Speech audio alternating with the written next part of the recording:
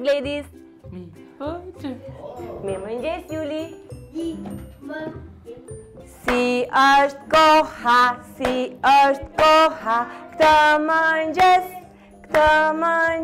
Është mëngjesi një ditë të zakonshme terapie në qendrën rajonale për autizmi numër 2, e hapur vitin e kaluar në zonën e Mjull Bathores në Sauk, nga Fondacioni Fëmijët Shqiptar në ditën ndërkombëtare të autizmit. Të lumtë të tyre. Fëmijët zgjohen me një mirëseardhje të ngrohtë për ta bërë më të lehtë shkëputjen nga ambienti i shtëpisë. Çfarë ditë është sot? E premte, sa bukur e ke thënë. Gledis, u linduar, qëndrojmë bukur. Shumë mirë. Mirë, sa po marrim programet do lozim me plastelin. Terapistët Daniela Qato dhe Erald Kurti përpiqet të kenë vëmendjen e gjithë secilit për fëmijëve në grup, me qëllim aktivizimin e tyre pa ndërprerje. Çfarë bën vajza? Gatuan.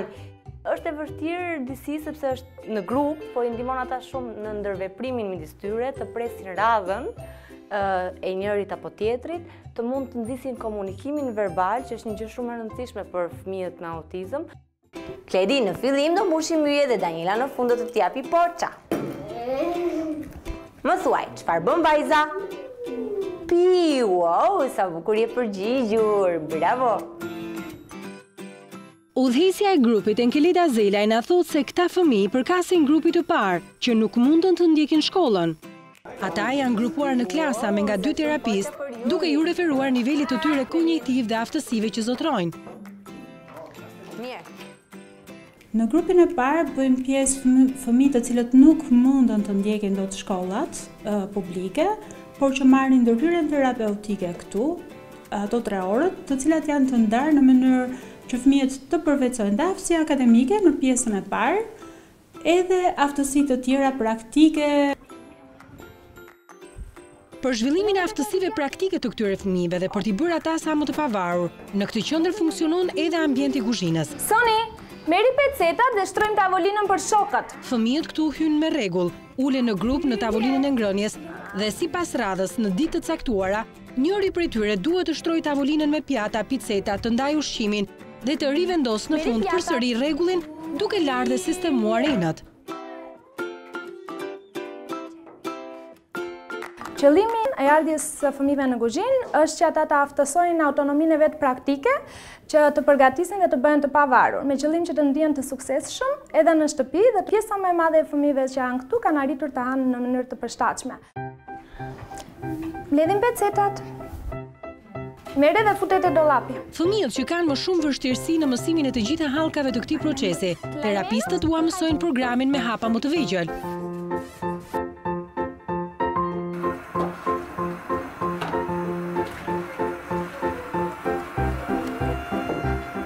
Objektivi jonë i ardhshëm është që ata të mund të përgatisin vetë një vakt ushqimor të thjeshtë, një tost, një sallat dhe të hanë në mënyrë të pavarur.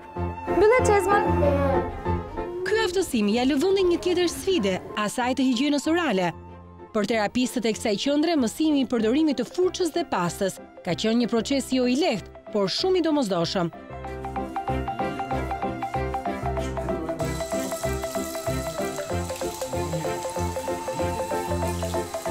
Për disa është shumë e vështirë sepse nuk e perceptojnë furçën ose pastën dhe ky është një proces që është i ndarë në hallka, është i formzuar. Është një proces i vështirë, por që është shumë i domosdoshëm për autonominë praktike të tyre, për higjienën e tyre personale. Duke parë vështirësitë që hasnin këta fëmijë në qasjen e shërbimit dentar, Fondacioni Fëmijët Shqiptar hapi këtë fillim vit kabinetin dentar në qendrën rajonale për autizmin nëmër 1 për fëmijët e të 2 qendrave. Fal bujarisë dhe kontributit të klinikës Shendi Dent, fëmijëve po u ofrohen kontrolle periodike.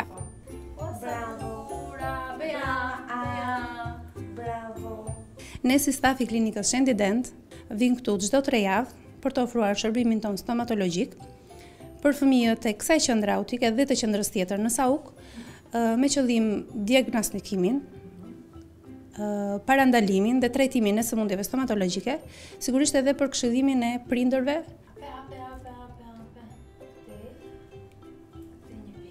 Na vjen ndihmë jashtëmase kjo. Tani me pjesë terapistu e kam në të lehtë që t'i la e dhëmbët.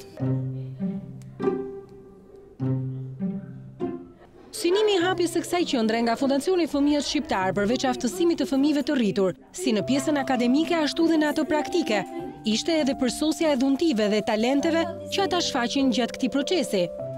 Njëri prej tyre është Muinisi, 12 vjeç, i cili të surprizon me fantazinë që ai derdh mbi fletët e bardha e mbi telajo, duke na sjellë nëpërmjet ngjyrave dhe personazheve botën e tij të pasur me dashuri dhe mesazhe konkrete për jetën.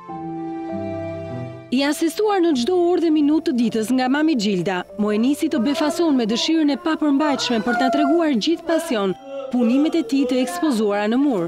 Me një krenari që i lexohet në sy dhe në gestikulacion, ai tregon se çfarë ka bërë dhe jo rastësisht ky kënd në dhomën e pikturës mban emrin Fjala e Muinisit. Rrethana që Muinisi i erdhën, u detyrova unë si nan që të kultivoja vizatimin për të arritur ta kuptoja çfarë kërkonte, çfarë mendonte, për çfarë grindesh, çfarë dëshirash kishte dhe kështu duke vizatuar, ai shprehte dhe kështu komunikonim dhe kjo bë gjua e komunikimit për ne. Muinisi ka arritur të hapë edhe një ekspozit në shkollën Mistomami që ai frekuenton për festat e nëntorit. Mamaja e tij Gjilda pritshmëritë ka të larta. Unë kam shumë shpresë. Unë ndoshta gjithë çuditën, janë çuditur gjithmonë me mua që kam shumë shpresë. Unë kam shumë shpresë. Pritshmëritë nuk janë jo reale, jo me ëndra. Pritshmëritë duke qenë me këmbë në tokë, po unë shpresoj. Shpresoj shumë që nëpërmjet mbështetjes profesionistëve përkatës, Muinisi do të heci. Jo më pak surprizues, fëmijët shfaqen edhe në fusha të tjera, siç është teknologjia. Kjo është Julinda, ajo gjatë orëve të terapisë në kompjuter, ka arritur të aftësohet në kërkimin e pavarur të programeve që dëshiron të ndjek, të shkruaj emrin e saj, numrat dhe gërmat e alfabetit, dhe kjo sipas terapistëve, përveç se ka përmirësuar komunikimin e saj, i ka zhvilluar edhe aftësinë sociale. Bravo, çfarë ke shkruar ti? Ja, bravo, fantastike. Gjyshja Julindës, e cila e shoqëron besën çdo ditë në këtë qendër, është habitur kur ka parë Julindën të shkruajë në mënyrë të pavarur në kompjuter. Nuk e mendoja që Julinda do thonë thjesht mu të shkronte një emrin e saj. Ka mbi 2 vjet që gjyshe dhurata nuk i ndahet nga pas mbesës, sido që t'i ketë kushtet shëndetësore. Por kur flet për arritjet e vogla të saj fal terapisë, ndihet shpresë plot se një ditë Julinda do të bëhet e pavarur. E kam rritë vetë dhe dua që Julinda, derisa të mbyllun sytë të pak në ta shoh deri me i fash shpresë. Edhe prindit zokanisht çuni edhe nusja ças pret. Nga Julinda ças pret. Unë nuk mund t'i them çuni që ma jam smu nuk ta çoj dot. Nuk e bëj dot. Julindën edhe ndajt ma çojshën do iki. Të ikë ti kam dhënë, do më thonë, nga ana ime kam fal jetën. Edhe pa këmbë ti mund do vi. Programet akademike për nxënësit që ndjekin shkollën sipas Enkelida Zelës vinë në modelin që të nxisin ndërveprimin social, talentet dhe aftësimin praktik. Vazhdojmë të ndjekim programe të mësuarit, të cilët i aftësojnë ata për të nxitur talente, për të nxitur bashkëveprimin, ndërveprimin social me njëri tjetrin, në bazë të lojrave simbolike, por edhe të zhvillimit të aftësive të tyre praktike. Përshëndetje! Përshëndetje! Si je? Mirë! Çfarë do blesh? Unë do blej banane, 2 speca dhe shek. 2 speca dhe shek. Sa kushtojnë këto? Këto kushtojnë 100 lekë. Ky është. Mirë Perinët. Faleminderit. Mundohemi gjithmonë që të fokusohemi ke pjesa e zhvillimit të imagjinatës së fëmijës. Në njëjtën kohë veç pjesës së bashkëveprimit dhe bashkëbisedimit me fëmijët, kjo lojë mundson ata që të shkojnë sa më shumë që të mundur drejt aktiviteteve të përditshme. Pra duke mësuar në gjatë seancave të terapisë që fëmijët të krijojnë të tilla lojra, atëherë i përgatisim ata për jetën e përditshme. Kjo është Amanda Isufaj, mamaja e Kledit, 10 vjeçar. Prej 7 vitesh ajo ndjek djalin në terapi pranë Fondacionit Fëmijës Shqiptar. Gjatë kohës që Kledi është në terapi, ajo me terapistet e tjera ndihmon fëmijët në dhomën e parukerisë me shërbime ndaj tyre.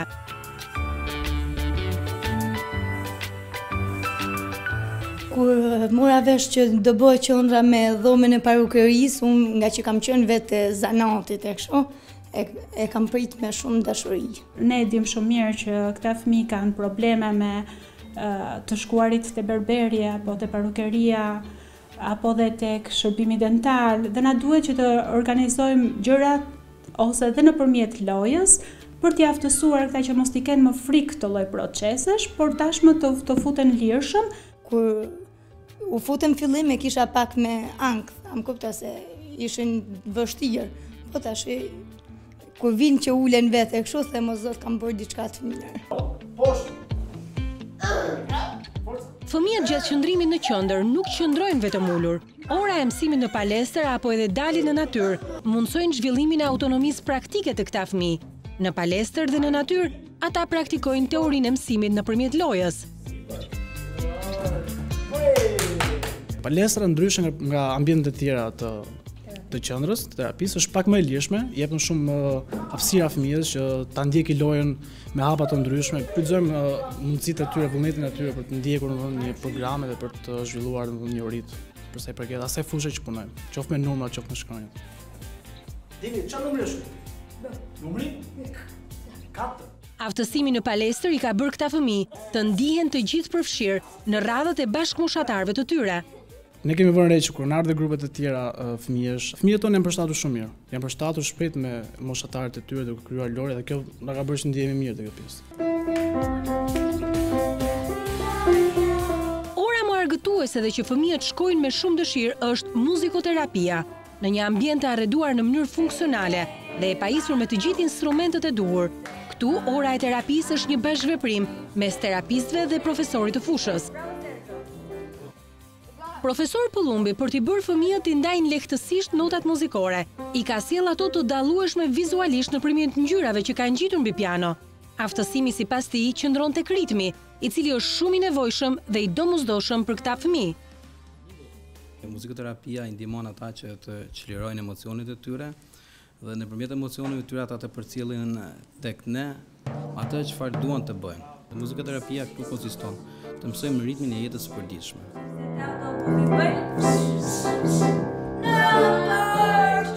2-3 prej fëmijëve në qendër me pak përpjekje kanë arritur që disa nota muzikore t'i luajnë vetë pa asistencën e profesorit. Kanë filluar nga një këngë dhe pastaj backgroundi i tyre i këngëve është të shtuar. Dhe ka fëmijë që tani mund të këndojnë 4-5 këngë pa ndalesa fare dhe pa pengesa.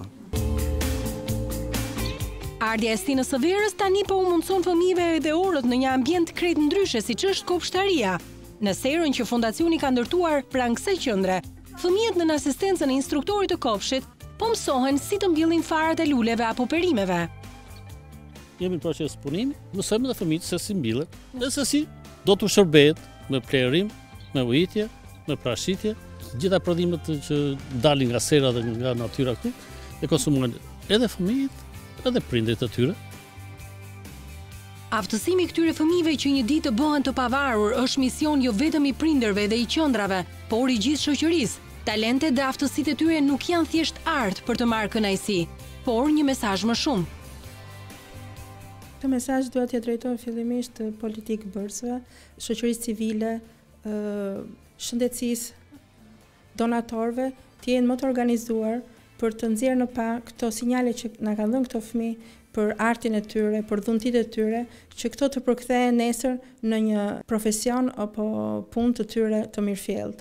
Kjo do ishte shumë domethënëse për ne prindrit dhe për vetë fëmijët. Dhe kjo është thirrje për gjithë shoqërinë. Sa të munden të kontribuojnë sepse ne kemi shumë nevojë.